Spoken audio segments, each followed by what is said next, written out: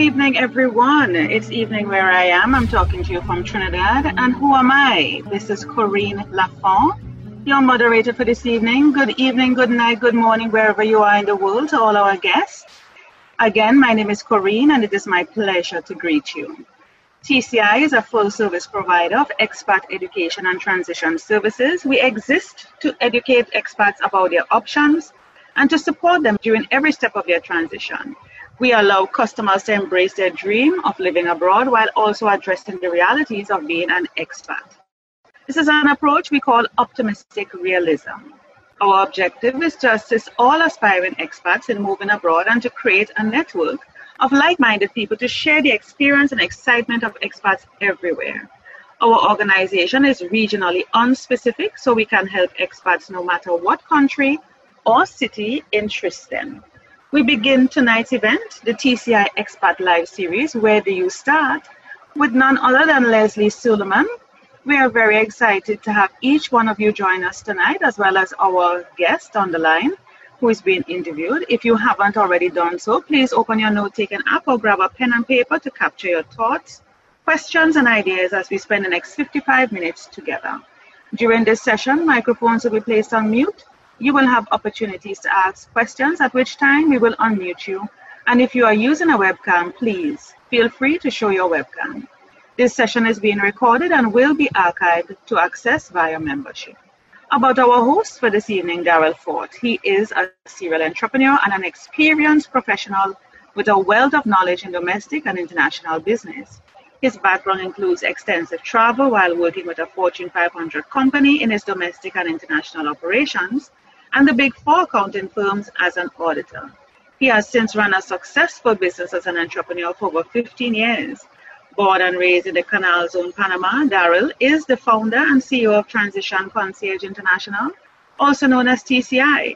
He has visited and or worked in over 24 countries, living in 2 of them, Puerto Rico and Ecuador, as an expat. Without further ado, let's welcome our host, Darrell Fort. Darrell? Hello all. Thank you so very much, Corinne, for the introduction. Welcome to another installment of our TCI Expat Series, Where Do You Start? And as you know, the importance of this series is to introduce you, the attendees, to the different members of our Expat Alliance. All these members of the Alliance are successful expats with a desire to share their life experiences with you so that you, as pre-pats, aspiring expats, could perhaps glean some information from them and help you on the road from just thinking about maybe somehow one day becoming an expat to actually doing something about it and joining us on this amazing adventure that is expatriation. Today's we are interviewing Lezley Suleiman. Lezley is a holistic expat. She has, throughout her life, interwoven her work life, her family life. She has been a writer, an editor, a proofreader, tour guide, and even a wannabe lavender farmer. We'll explore that in a minute. She studied and practiced diverse forms of alternative healing, creating all sorts of different concoctions from her gardens, and finally getting certified in a number of different modalities. Her healthy children attest to her success, and she is very much in love with what she does and actually would prefer helping people and working with them than even doing it as a business. So without further ado, I'd like to introduce all to Lezley Suleiman. Lezley, how are you? I'm just fine tonight. How are you doing up there in Tampa? Yes, I am Tampa today, traveling, and things are good. Things are good. The hurricane that swung by could have been much worse in this area particularly. Good. Before we get started, that brings me to the fact that I would like to extend heartfelt sympathy to all those affected by the recent disasters, from the fires in the western U.S. and, of course, the hurricanes in the U.S. and Caribbean and the earthquake, and that's just the Western Hemisphere. Things have been going on. It's been a very active few months, and so I just want to extend my heartfelt sympathies to all those who have been affected by this. That is very gracious, Lezley, yeah. And it is very true. And on behalf of TCI, we do the same. It has been a tough situation. But as we get into our series, we're looking forward to talking to you, learning a little bit about your life. And before we get into our questions, Lezley, Talk to us a little bit about being a wannabe lavender farmer. Oh boy. Well, I've used essential oils as I've written about for TCI. I've used essential oils probably for 30 years. And my all-time favorite is lavender. And when I moved from North Carolina, which has a pretty benign climate where they say you stick a crutch in the ground and it sprouts, to Colorado, where it was a little more challenging. And I found that living in Durango, that lavender grew really well. I wanted to have some sort of major league garden, and I wanted to do lavender oils, and I went up to the Northwest to go to a lavender festival, and I did all kinds of research. I still haven't gotten to France for their lavender fields, but it's quite an amazing plant and essential oil, and I just kind of fell in love with the idea. It was an emotional decision, very definitely.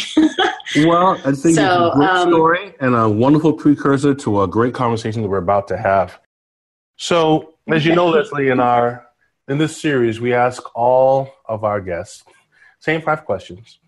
And of course, we never have the same kind of conversations. We're looking forward to sharing your life with you a little bit. So let's start with our first question.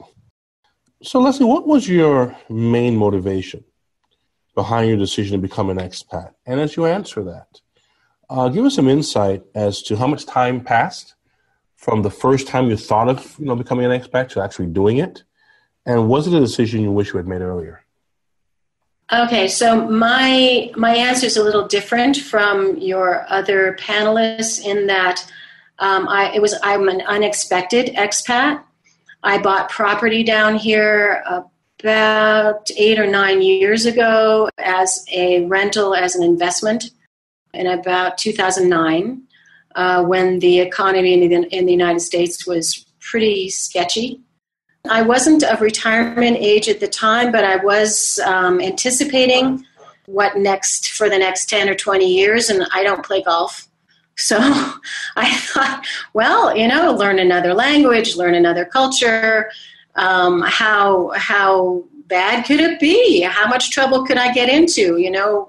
Wandering around the globe, and I found Ecuador through some other travels, actually, and I invested in this small condo and came down here maybe 5 or 6 years ago, thinking that I would only be down here for 6 months. My life morphed a bit, and I thought, okay, I need a break, and I came down here, and it lasted 3 years.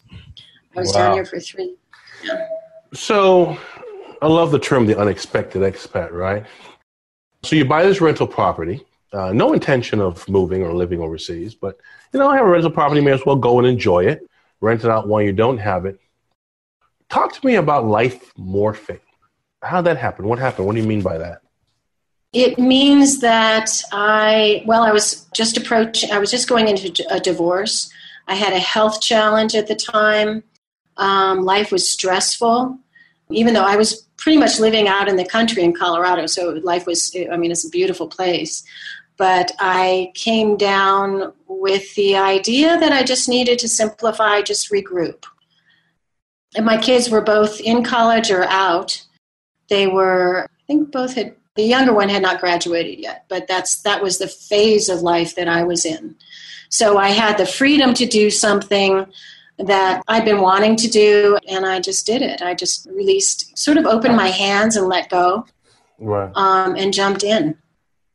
So something happened in this experience during that 6 months that changed you from, let me go 6 months and, regroup and get back to life, to saying, wow, this is life. What were some of those experiences that you could perhaps share with us that made you say, let me stay? Mm-hmm. Mm-hmm. It was sweet. It's a lifestyle that can be really sweet. And for me, it was very much simpler. Not everybody has that experience, and looking around, there are people in different phases of their life that are still chasing their tails, or they bring things down here that complicate their lives. But for me, it was I don't know, walking. I'm in a small town, so I walk everywhere. I walk to the market when I want to buy veggies. It's an indigenous market or Ecuadorian mestizo market. Fresh food all over the place, running into people that just it's a very warm culture, which I think we have kind of gotten away from in the United States. People, you say, I did end up going back for a couple of years, and I noticed that if I said hello to someone, and at first I was doing that all the time because that's just the way of it down here. But I would say hello to someone and they'd look at me like I wanted something from them. We've really gotten away from that for the most part up in the United States. And so I got used to that down here. I got used to being kind of embraced. So in that 6 months, I got very comfortable. And also the added factor of not having to have air conditioning or heat is lovely. That's really wonderful. So. Right. That's interesting. Yeah. So you are unexpected, very different than most who think about expatriation. Some catalyst gets them going, and they plan it and they kind of go ahead. You kind of fell into it. Do you think that if you, from your own personal experience, had gone the typical route and weren't the unexpected expat, but perhaps the expected expat, do you think that you would have done it the same way, had the same kind of experiences, or do you think it would have been more of a challenge for you? Well, something I would caution for people going forward is to be sure that they're going towards something rather than trying to escape something or go away from something that they don't like, that they're going towards an adventure.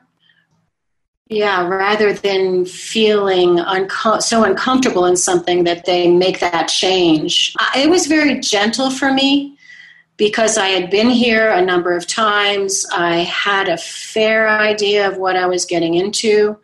I knew people. I knew people in the town. I knew where things were.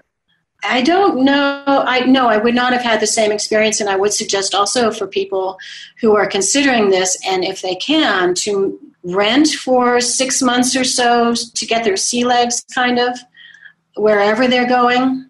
And if they can't do that, to be sure that they make several trips to the town that they're interested in, and also to make contacts, to make at least friendly acquaintances so that it doesn't feel completely alien to them. Also, speaking of alien, to start, if there's a different language involved and they are not familiar with it, to at least start to take classes in that and make sure that they are committed enough to do that, because it makes a world of difference. Right. One of the things, if you watch some of these shows they have on TV, House Hunters International and Living Abroad and different kind of things, there's a general theme, right? One of those general themes is simplification, getting out the rat race. You eased out the rat race, right? And you were able to live a simpler life as a result of unexpectedly kind of falling into that, saying, wow, that's a difference. Did it surprise you that this ability to simplify was so easy than most think? It did surprise me. I think something that has taken me some time to understand, that there's a difference between feeling like you may be spinning your wheels and feeling really present with something. Because when you start to simplify, you can start to feel sort of uncomfortable because you kind of don't know what's next. As if you're supposed to be. We have this process in the United States, I think, and I'm sure it's not just there. I see it here as well. But you feeling productive. We all have to feel productive all the time, and in order to be that, we feel that we have to chase our tails. Something has to be happening all the time. So I think it's easy for people to feel that they're spinning their wheels when really they are just simply being really present. with what's happening right now. And that's a tough one. That's a really tough one, I think. That's actually a really insightful comment about being productive, being busy, right? Mm-hmm. I've had people that I know personally who who are retired, but still had a challenge in their minds doing dinner and a movie on a Wednesday because it was Wednesday. And you don't do dinner and a movie on a Wednesday. You do that on Friday or Saturday. And they're retired. But they just we're in the wheel still in the cog. And it's tough. Yeah. Well, and speaking of people, so no one's an island. So you have friends, family, people that love you, and here you are living abroad. Did you experience any opposition from them as you made this decision? Well, it sort of snuck up on them. I was pretty sneaky about it because I was down here, I guess probably about 5 months, and I decided I wanted to stay longer. But in order to do that, I had to get my residency visa, which was based on my investment. And again, in order to do that, it took 2 years. It was a 2-year commitment. And I wanted, in doing that, I wanted to have the flexibility and freedom to be able to come and go. Nobody really gave me much of a hassle with that. The only deal that came along with that is that my daughter decided she was going to have a child right around in that time.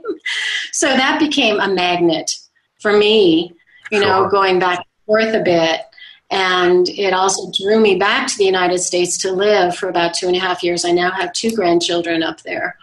And they're certainly not ready for college. One just started kindergarten. But so that's definitely a draw and will continue to be. Sure. But I'm not getting a lot of flack from anybody. They know they've been down here. They will come down here. My son's coming down in November. So a lot of back and forth. Yeah, let's talk about that for a second because once again, unexpected expat, so unexpectedly hit you, but as a result, it unexpectedly hit them. And so there's a process that the expected expat goes through that you kind of went through vicariously, and as a result of that, didn't have perhaps some of the same reactions. So let's talk about that for a little bit for the benefit of our attendees. So let's go back in time for a minute and let's imagine that you're not the unexpected expat, you are the expected expat, and you've decided to move overseas, and you're going to Ecuador, and your family has never been down there, and they don't know what the situation is with safety and life and all the kind of things. How do you think they would have reacted? First up, I would make sure that everybody has a passport. I would try to make sure that I had done my research, that other people knew what I was getting into. And frankly, I didn't start this adventure until my parents had already passed away. My parents were older and my mom was not in good shape a few years before I did this. I would have been much more reluctant to venture. I think I do have friends who have done this, even though they have older parents and they have kids I have friends who have kids who won't talk to them because they've made this decision. And I have other younger friends whose family's parents are really on the fence about it. So you can confront all kinds of things, but I think I don't know, I guess it depends on how close you are to your family and how open they are to new adventures for themselves and for you. It's a challenge. It's definitely a challenge all the way around for that. I can't imagine. Now, you used an interesting word, and the word was open, right?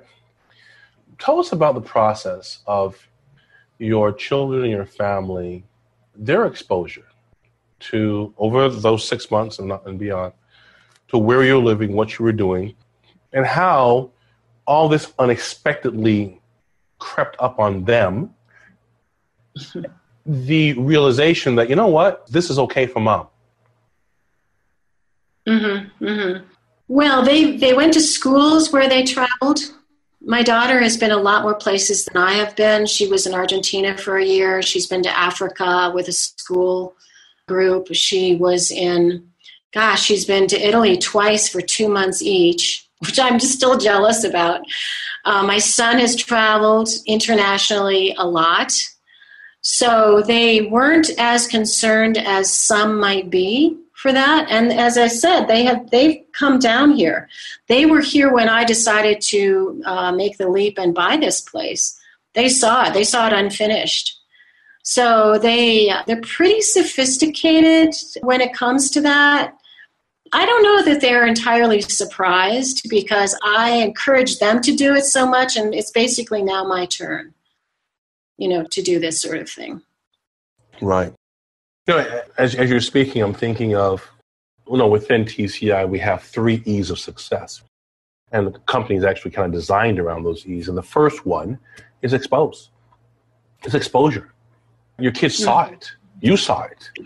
And so the mystery of, is it safe? Is it this? Is it that? Was gone because they had seen in their own travels, obviously traveling with you and seeing things. That's really interesting. And I think however people gain that exposure, whether it's through an exploratory trip or involving their family as much as possible in the decision, in the process, to help disband in their minds, right? Whatever misconceptions they may have. Those are all positive things. Positive things. I think that's really good. I would also say and encourage, and always did with my kids, but I think also with friends, family, whomever you're going to be talking to about this, is a sense of endless curiosity. If you look at the United States, there's only a small percentage of people who even have passports. We are not encouraged to expand in terms of language. A lot of schools don't have language programs. Right now, we're not as embracing as we might be of different cultures.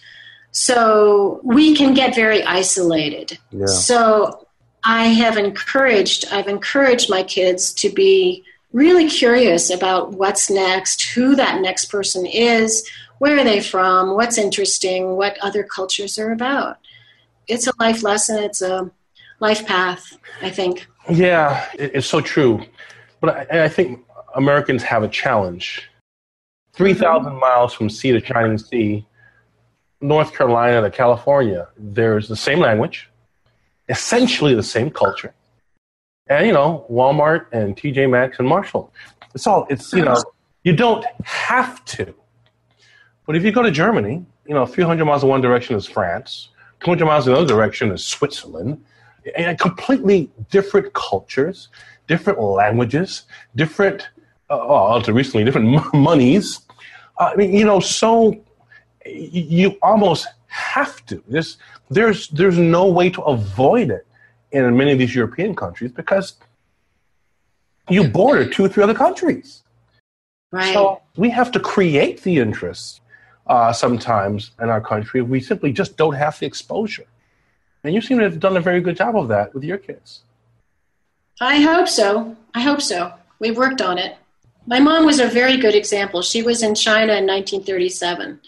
That was before Mao was really Mao. Yeah. She was there for her junior year abroad, and Chiang Kai-shek was still in the mountains. And she always talked about that. So, kudos to my mother. Yeah. Thanks, Mom. So, you're the unexpected expat. And so this next question is designed for the expected expat, someone who's thinking about it. And it's a question about criteria and connections. And so the idea behind criteria, the question is, what were your criteria, right? What were the things that you were looking for in a place to go? That's typically the first question. And then the second question is about connection. So you can have a list of 5 to 10 criteria, things that you're looking for in a place to live. And those 10 things could fit in 20 different cities and 20 different countries all around the world, right? That doesn't mean you're going to connect with that place. Have that place where you say, wow, it has all the criteria, but I feel comfortable. I feel at home here. So you, once again, stumble into all this, right? Successfully the first shot out. So as a result of that, those first 6 months, what did you discover were the things, the criteria that were important to you in a move abroad, in a new country, new city? Well, the climate is really benign. I felt in the first 6 months, I felt you could probably grow anything any time of year, which I love. You know, I've been an avid gardener most of my adult life, or all my adult life. And I thought that was amazing. I'm at I'm about 8,000 feet. I'm at about 8,000 feet in the Andes. And there are palm trees growing in the plaza here in the Andes. And things grow that I only barely recognize because they're so much bigger than I expect them to be. There's a fascination. I didn't expect that exactly. I kind of fell in love with that, but I didn't really expect that. I didn't expect it to feel so sweet to be able to walk everywhere, and that the culture was different enough. We're several cultures, and now there's so many cultures, so many languages spoken here. It's always interesting. But I didn't expect to be drawn in quite so much by the cultures. I still don't understand them. I don't understand the indigenous culture.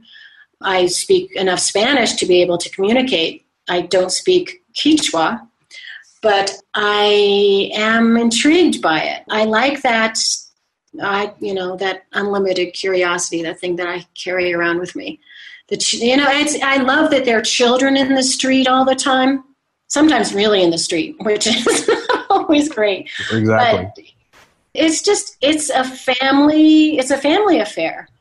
There are people and kids, all ages, all kinds of people. I love it. I absolutely love that. And I didn't know how much I needed that within the simplicity. It's a really simple kind of way of living. It's a different rhythm. It's a different rhythm of life. Yeah. Lots of expats. I think pretty much everyone we've interviewed on this series have expressed the reality of wanting and realizing the appreciation for what you mentioned, the walkability of a place. Mm-hmm. What's up with that? Why is that? Do you think that's such a big deal for so many people? For me, one of the things is that it's automatic exercise. And you end up feeling really good when you just simply automatically exercise, sort of mandatory exercise. Some people put a lot of stairs in their house for that reason. That unexpected, we're talking about things that are unexpected. You see people in unexpected ways. You run into things that it's almost like a video when you're in a car all the time and you pass things by. You don't smell things and run into things the same way. Certainly, we hope not the same way. But you run into people that you get to have conversations on the street corners. You pick things up maybe that you wouldn't necessarily, shopping.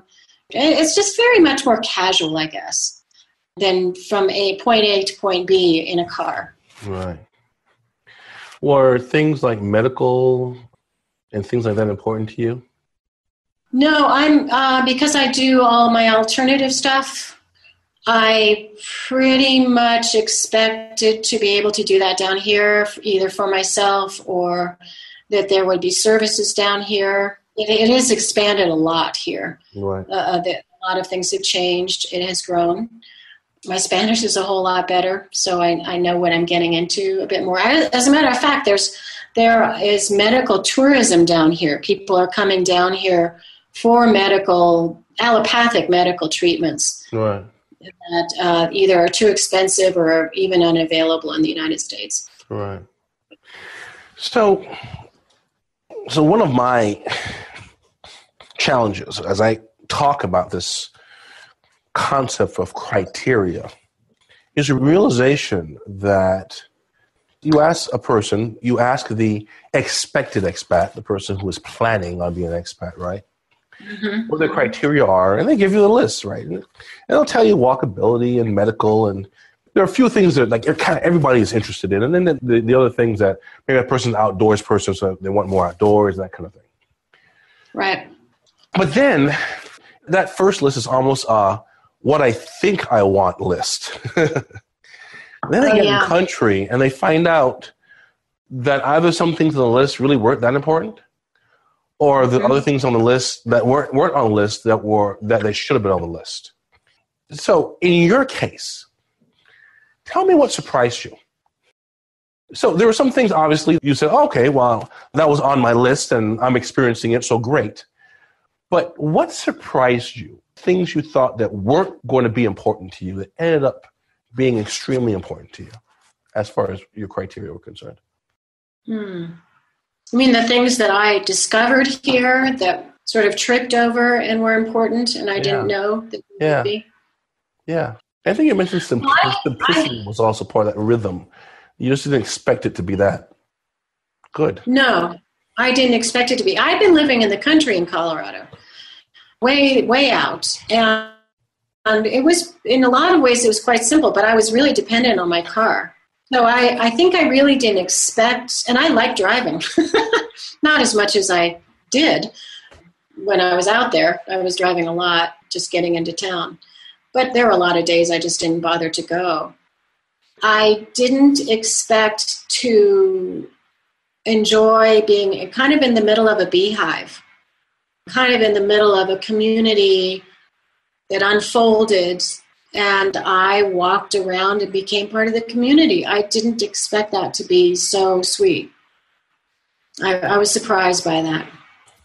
I love the word sweet, the way you use it in that term. It is really nice. I appreciate that sentiment to add to that. You bought a house there. And so a condo. It's just a perch. It's a perch. You bought a perch, but you bought, right? So lots of people rent. And as a result of buying, this gives you an exposure to legal and government processes that perhaps other people don't have. So let me wrap that conversation in with the next question, which is, what did you wish you knew when you made the move? Okay, so when I bought the property, it was really pretty cut and dried, very clear for the most part, even though I probably should have had a translator, and I didn't. But it was with a developer that was well-known, et cetera, et cetera. In getting my visa, I think that is can be the tripping point, in that you really need to have good legal advice. This goes for anywhere. This goes in the United States also. But you should have a good translator. You should have, even if you speak Spanish, unless you're entirely fluent like you are, you should have all your ducks in a row for that, because you can trip up on things and your attorney can too. And you don't know when that's happening. Right. So good legal advice, and get several suggestions for an attorney. And then, you know what else? That's also true with medical tourism. If you're coming down here for something like that, any kind of medical, and if you live here, any kind of medical attention, you need to find somebody who's really, you need to get a lot of, the word I'm coming up with is suggestions, but you know. Right. Yeah. You know, and there's some practices here, I can tell you from my own experience, that there are just things you just don't think about in the States, right? So, you know, I was opening a bank account, and so they told me, oh, you got to make sure your signature matches your passport. I'm like, what do you mean? I mean, I just signed, right? I mean, and you know, you realize that over the years, your signature changes, right? Right. Certainly, back in the day when I had my other company, another company, and I was signing checks, believe me, my signature went from being kind of long to really short. And, you know, you sign 50 checks, right? You just kind of get your little Zorro scribble on, and it's done. Well, I signed the bank documents. They sent it off to Guayaquil for verification. It came back, signature doesn't match his passport. I actually had to practice in the banker's office. Oh my gosh. My signature to get it to match my passport signature I had signed like 10 years before. Oh my gosh. You had to forge your own signature. I mean, who would have thought of that as an issue? Did you run into this kind of stuff? You're buying property. Do you run into things like that from a U.S. perspective, even a legal or governmental perspective, just wouldn't have thought of? But yes, issue there. Yes. Especially when you consider how blasé they are about some things, they're very, very. The bureaucracy is extremely particular about others. And I have a good friend who was divorced, 30 years ago. And that is a complication in Ecuadorian law. They do not like to see someone who is divorced. So a lot of people just say they're single, even though they have, if they maybe been divorced for 10 or more years. Anyway, this friend of mine had been divorced all that long, and she had some sort of document that for which she had to present her divorce papers, and her attorney in the United States had misspelled her name by one letter, and it threw everything awry. Everybody was in a tizzy. She had to call or contact her attorney, thank God he was still alive, and get the thing changed so that it could go through in Ecuador. I've heard of a few people who have had similar situations that really are just kind of a little bit crazy. Yeah. And make you really want to keep it as simple as you possibly can. Yeah, that's and in your case is Ecuador, but I can tell you, people I've talked to in France and China and other places where I have friends of expats. They're it's different experience, and you just have to be meticulous on those kind of things. Right. But the thing is, sometimes you don't know where you're supposed to be meticulous. Yeah. I mean, it can get really crazy because you've dotted all the I's and crossed all the T's until your I's are crossed, and you still don't have it. You still don't. It still doesn't. Yeah. Anyway, it's fascinating. Yeah. Fascinating. Language. You had made a comment earlier about maybe doing a little something about beefing your language skills up before you move to another country. How important do you think that is? That is very important. I think it's extremely important. When you consider how we are in the United States, how important it is for people to know some English or be learning English, and how offended some people get, it is a courtesy. Aside from all the practicalities, it's a courtesy, especially if it's your new adopted country, to learn some Spanish. On top of which, it's a whole lot easier. Talking to a bus driver or talking to a taxi driver or your waitress or your next door neighbor, the person at the market. It's you can be a lot friendlier. You can be included more. You learn things that you might not have learned otherwise about your community. I think it's hugely important, as well as being common courtesy. Yeah. I think that's very much so. Any surprises from you from a culinary perspective? Availabilities of foods and types of foods? Any eye openers like to share with us? Well, something that a lot of people comment on when they first come down here is, gee whiz, the cuisine is nothing like Mexico. People expect, because it's it's on the equator. You're laughing. Well, it's not Mexico. It's Ecuador. Well, it's they expect it to be really hot. Right. I still have family who will say, "Wow, I bet it's really hot there right now." It's like, no, it's 65, and they don't. I don't get it. I don't get it. It's this is where alpaca comes from, for heaven's sakes. Besides Peru, right? It has been really interesting when being a gardener. and thinking that everything grows here. Because it's a benign climate, I just thought, oh gosh, you can grow really just about anything. But it is different in that the hot, spicy things don't grow, maybe more so on the coast. They grow better on the coast because it's a hotter climate down there.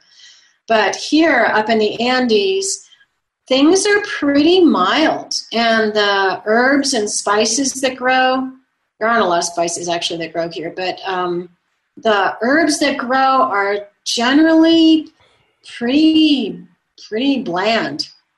There are only, now I say only, but 12 hours of sun year round, which means that we don't get the many hours of sun that the northern climates get in the summer.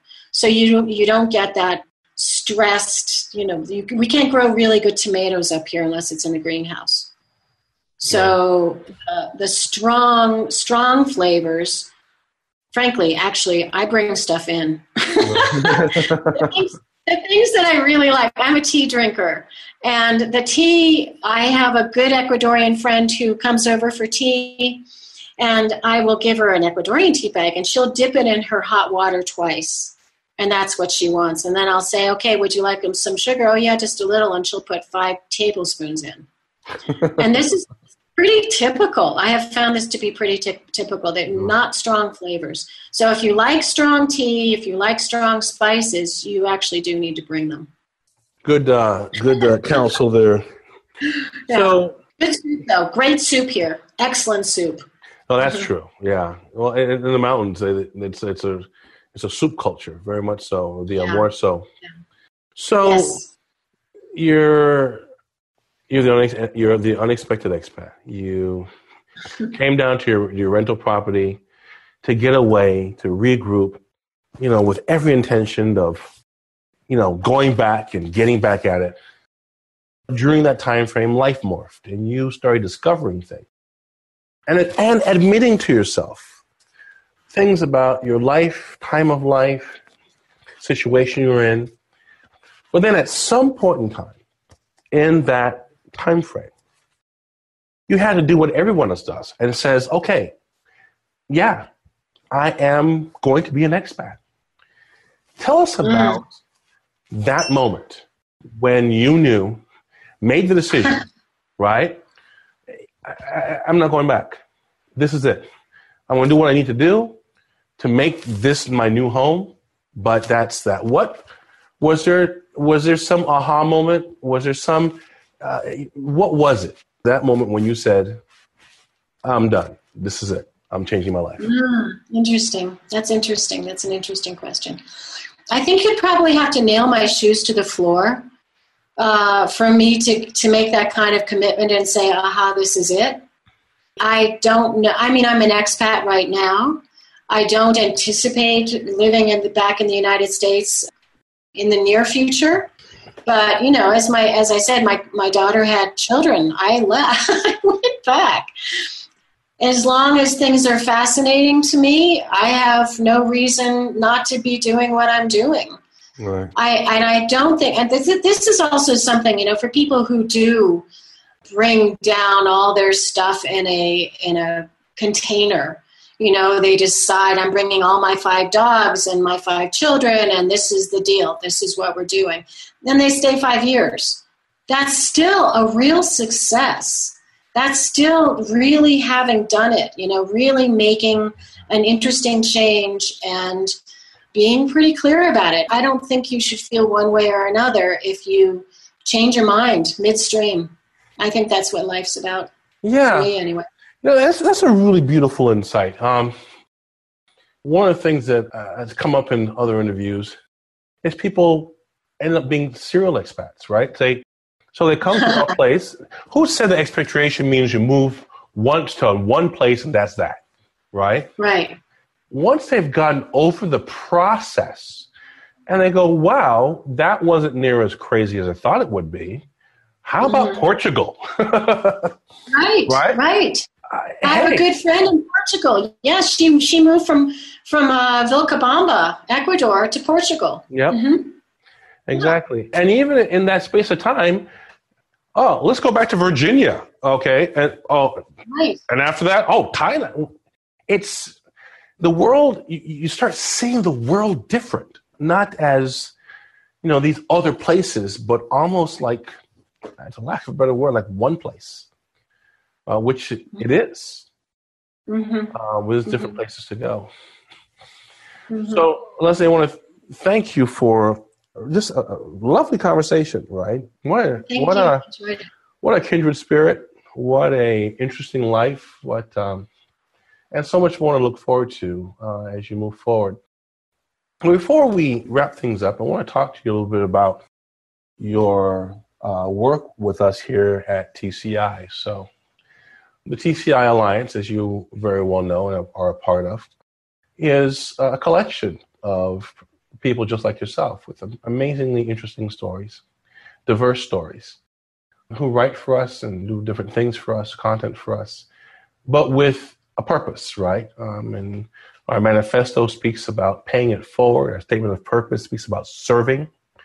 So tell us three things.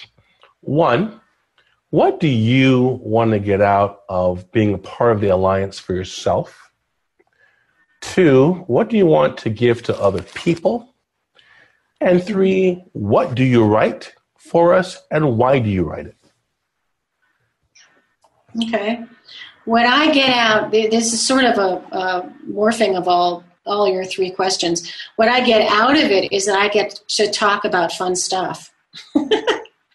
And what I'd like to share with other people is the fun stuff I like to talk about. There you go. I think that I've studied and lived with alternative healing for the last 30 years or so. So that just comes out naturally. I almost have to clamp my lips shut in order not to say stuff, like there's an herb for that, or have you tried, or whatever. So the fact that I get to talk about it and write about it is just awesome for me. And I also, getting to talk about my experience living abroad and the changes that it's made in me. I think that's something that I didn't mention, is that I've been surprised at how much I've changed and my view of the world has changed. And I hope it's broadened me. I hope it's broadened my horizons. I would like to think so. So I get to share that for people who may be contemplating moving abroad, what they may be surprised by with themselves and in their own path. Right. And what was your third question? What do you write for us and why do you write it? What's your column? Well, I've answered that also. I write the alternative, all about alternative healing, and I write it because I can't not, because I'm always talking about it. So it's just really fun. It's really fun for me. Lezley, well, this has been a fun conversation. I am grateful for your time, for your spirit, and just a lovely life. Before we go, any parting words you'd like to share with our attendees? Well, what just comes up is go for it. Just go for it. Simplify it. Put it all in storage. Regroup. Go for it. Even if you have 5 kids, take them all with you. Put all your stuff in storage. Take, one stuffed animal each, and just yeah. That's what I would say. Why not? Exactly. Why not? What can you not undo? And that's a beautiful thought. So to all who are with us, we just are finishing our conversation with Lezley Suleiman, and she is one of our TCI Alliance writers, writes a column on alternative medicine for us, but has also just shared with us an interesting perspective as the unexpected expat. Hopefully in the conversation you could see some of yourself and perhaps some tips on how you can approach easing into an expat life, not only for yourself, but for the people who you know and love you, and end up doing so successfully. So I want to thank all for attending, and we'll now turn our comments back over to Corinne. Thank you so much, Darrell. What a lovely conversation. I wouldn't even call it an interview. I love the information that was shared. The whole thing sums up nicely, like Lezley said, why not? Why not give it a go? And, in listening to her, people have so many assumptions that they make over certain things that is only when they actually take the leap of faith and jump into it, they realize it's not all that bad. I can do this. And then once they get their feet wet and they get accustomed to it, they try something else again. They're looking for a new challenge. Why not somewhere else? Why not this other place? I absolutely love that. And it speaks to how resilient we can be as human beings, and just make the adjustment when needs be. And just take the leap of faith. So I want to thank Lezley so much for being a fantastic guest, being an unexpected expat. And hope that others would become unexpected expats as well, or expected expats transition into an expected expat, and enjoy the life that is out there for you. Want to also thank Daryl for being such a fantastic host and interviewer, and taking the time out to do these series of interviews to inform and educate our listening audience from all over the world. So let me just sum up everything. So thanks to everyone who attended the interview today, the session, the series today. We want to thank you so much, and we want to invite you. There are 3 links that I posted there just a few minutes ago, inviting you to take advantage of our $1 trial offer. It's just $1. Give it a go. Why not? That link has been posted for you. The information will be there once you open the link. If you don't get those links or you don't see it in the chat, those links will also be sent to you as a follow-up. So we have that $1 trial offer for you, as well as inviting you to connect with us on our Facebook page, as well as to register for future events like these every Thursday at 8 p.m. Eastern. However, when the session ends, an evaluation page will pop up. Please provide your honest feedback. When we know better, we do better. And again, just as a final reminder, check out our $1 offer. Check out and like us and follow us on our Facebook page. And register and tell your friends, family, colleagues, anybody who's looking for a change. You're just tired of the life, you want something different, you dream of something different.